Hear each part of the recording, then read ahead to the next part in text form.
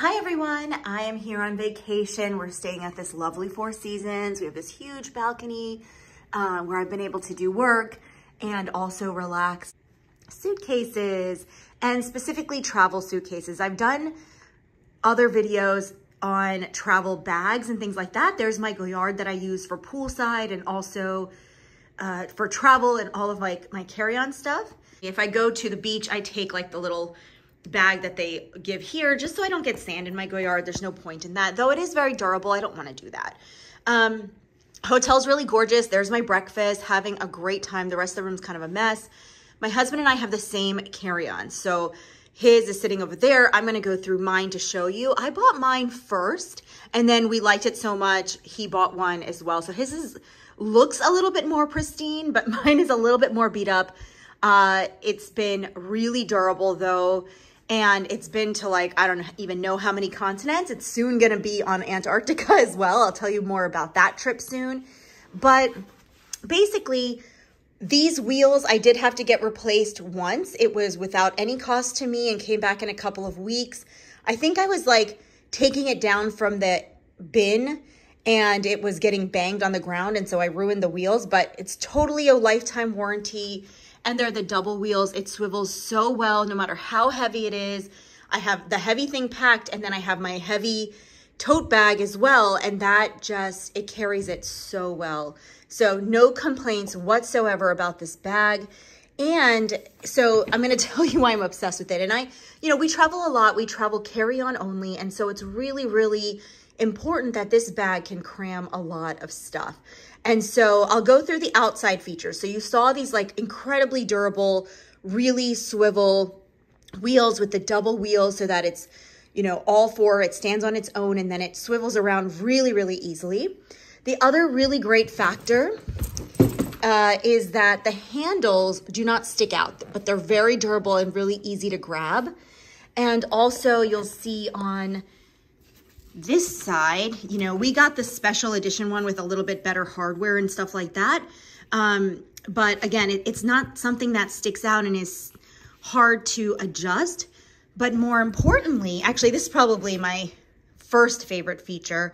This thing adjusts to like multiple heights and locks in. So when you're, depending on maybe what bag you're carrying or what your own height is, very convenient. So then on the inside, they've saved space by putting this piece that holds the rail of the swivel handle on the outside so that you can have this zip for an umbrella. And surprisingly, I use this all the time. Having an umbrella on a trip is so useful. And then what a good use of space, right? This is like where you can put your personal details as like a luggage tag, and it's tucked away. It kind of just stays attached to it. These features are so incredibly useful. And then my second favorite outdoor feature, and you'll see why this is like this right now, because this is just not closed properly on my end. But the other awesome feature is this little tab down here. Because what ends up happening is I need to grab it out of a bin, and this thing helps me grab it and makes it so much more like just comfortable to use. If you do end up stuffing it and making it really heavy, that handle on the base helps to lift it out of the bins above and things like that. So other great features, this outside pocket is huge. I usually put like my slippers, but you can see here it's holding my leather jacket because I'm in a warm climate, but when I go home, I'm gonna need something warm. So I just slid that right through in here. Or usually I'll keep like a pair of indoor slippers or beach slippers so that as soon as I get to a location, I can just pop them out and put my slippers on and just shove my sneakers in there. And then this one is really good too, because when you're going through security, you want to have a space. And I usually like keep my lock in here, but then like my husband, because he doesn't usually have a purse, he'll keep like his important documents in here. And what's nice is that the inside is orange. So if you by accident like keep it open or something like that, it kind of catches your attention and you're reminded to just zip it. I think that's everything about the outside. Now this is super durable. The nylon bags, the argument is that they can be cut into or whatever, but we hardly ever check it. So let's talk about the compression technology. When they showed me this, I was like, oh, okay, whatever, catchy, but it's really useful. Now, it comes with a thing in the back that you can insert here that makes it easy to put like suits and things like that. But I've taken it out because I don't really bring any blazers or suits that need it or dresses. I have kind of a very compact way of packing my clothes, and so I don't need that. But this, my husband has used to put a whole tuxedo in, and it worked like a charm. You just kind of like hook it onto here. It opens out this way, and then you fold it in, and it can hold all of your suit kind of like in this bag. But usually I just like keep dirty clothes or extra things that are like loose and small in here. And it does zip all the way down to the base. Then you've got this mesh one where I usually keep like jewelry or other things that I need like quick grab that I need to see. And then the magical space. So it has this, which I hardly ever use. I actually just pulled it out for the video. I usually keep this at the base, but my husband likes to use this to kind of keep the things organized, especially when there's very few things in it. Now, it's a ton of space. I don't know whether it comes out in the video. This is compressed, so this is all the way down. And because it doesn't have the rails that get created by the handlebars, you've got a complete box here. It's completely flat. So what I usually like to do is put a layer of soft clothes in, and then my shoes, and then another layer of soft clothes. That's my strategy. This, I just realized, is gonna be hard to show you with one hand. Okay, so what you do is you pop open the side. So this side goes up like this, and it compresses down. I'll show you on this side so you can actually see the contraption. It's like you use your thumb here, and you lift it up. So now you've got like a good extra, almost like 4 inches of space, maybe more. I want to say maybe 5 inches. I have never measured it, but it's super nice. And so what they recommend, and they show you this when you buy it, is that you load your stuff up with it large and big. And depending on how good a packer you are, this is going to work for you or not. And I'll tell you why.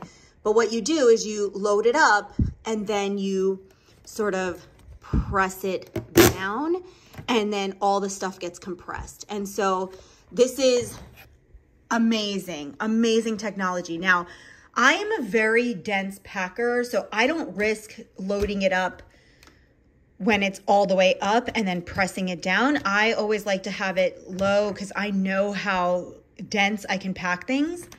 And if I were to pack it full and then press it down, it really wouldn't press down that much. I think it's for people who just kind of shove a lot of stuff in and don't know how to do dense packing. Then they can compress it and so much air comes out. It's an incredible technology. And what's great is that because it does expand so significantly, it's not just like the 2-inch normal, expansion that, like most suitcases, they expand and they're like, it's like that much space. This is clearly double that. I'll show you again. It's really just awesome the way it works, like